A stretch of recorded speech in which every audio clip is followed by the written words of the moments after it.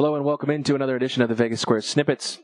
In this snippet, we're talking about the hiring of Jeremy Pruitt to the Tennessee Volunteers after what was a tremendous dumpster fire.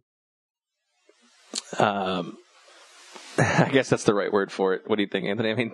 I think that's the perfect choice of words to go with that. Jeremy Pruitt's the next football coach at Tennessee. Signed a 6-year deal, $3.8 million a year with incentives built in. A $6 million buyout, drops a year each following year if he decides to go somewhere else. Comes from Alabama. He's obviously in the Saban coaching tree. Yeah, he's a defensive coordinator out of that program. Mm-hmm. So is he going to, I don't know if I saw it anywhere, is he going to finish the season at... Yes, he will be with Alabama through the playoff. Okay, so there you go. So he'll be doing that. That's already setting him aside. That's already setting him back a little bit as far as Tennessee, because Tennessee needs to get going, but I understand, you got to do what you got to do. Yes, it's important in college football at the finest. So first, let's look at the timeline. Obviously, there were so many people, choices, candidates that either got hired and then subsequently not, or said no, or took a look and finally after all that shit, it just... I don't know. It was an interesting. You had the Shianos, you had the Kevin Sumlins, you had the John Gruden fantasy that all the fans had. They finally settled on Pruitt to replace Butch Jones. My first glance is okay. An Alabama defensive coordinator, an Alabama coordinator, probably a good choice. I look back. It almost seems like these schools are just setting up Nick Saban for success. I mean, this guy knows all his coordinators. He knows Kirby Smart. He knows Lane Kiffin, who eventually may be in the SEC again. He has now he has Jeremy Pruitt. I mean, who else? Who's the Jimbo Fisher's now in the SEC? Yeah. It's like, are we just setting Alabama and Nick Saban up? He knows these guys Pretty much, yeah. I mean, at some point you got to try something different. I know there's a sense of, if you ain't worked in the SEC, you don't know how the SEC operates. Well, I mean, if you guys are just setting up Nick Saban to say, oh, I know how this guy operates, I know how this guy operates, I know how this guy operates. I don't know. To me, it seems weird. It kind of hurts Saban with these lower-end people leaving him. It seems not have so far in the last decade. Yeah. He just finds another guy. But I think with this one, I think Pruitt's going to take a few guys with him in the move that are working with Alabama right now and potentially build a regimen. How much time do you give him? It should be 3 to 4 years, but who knows with Tennessee with that dumpster fire.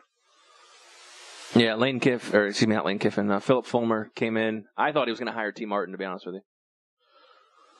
I was leaning towards that way too, and then this kind of hopped out of nowhere, and not too big of a shocker, but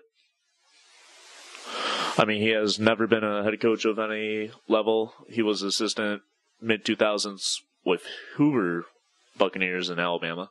Yeah, he was on that TV show. I forget the name of it. 2-A-Days, I think? 2-A-Days, yes. Yeah. Correct. Yeah, I remember that. I didn't realize that was him. Yeah.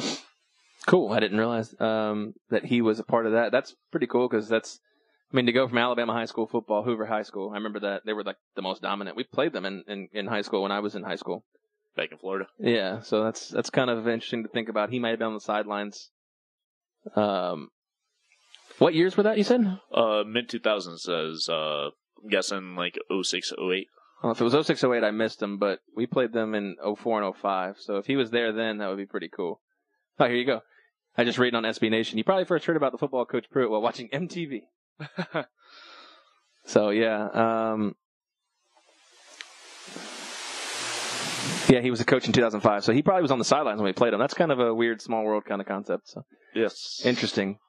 You might have got your 2 minutes of fame and didn't even realize it. I might have. You never know. The SEC East now has Derek Mason at Vanderbilt, Mark Stoops, I believe he's at Kentucky, Kirby Smart, Will Muschamp, Dan Mullen, and add Pruitt to that.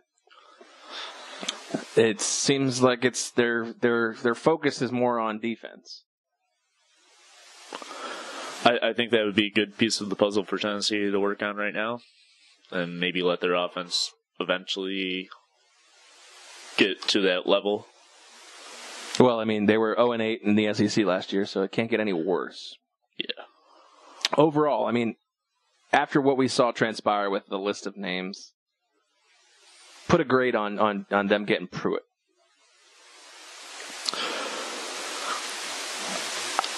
I'll give it a B- or so. I think it's a home run. You think it's a home run? I think it's a home run. I think somehow, some way, Tennessee still, after crying and being a bunch of bitches, still got their way with a home run. I'm leaning towards more of like a double, or maybe a double that led to a triple. Okay. A reach on an error. Yeah. So, anyways, well, I talked about Jeremy Pruitt. Congratulations on your new job at Tennessee. This has been another Vegas Square Snippet. Tune in for the next one.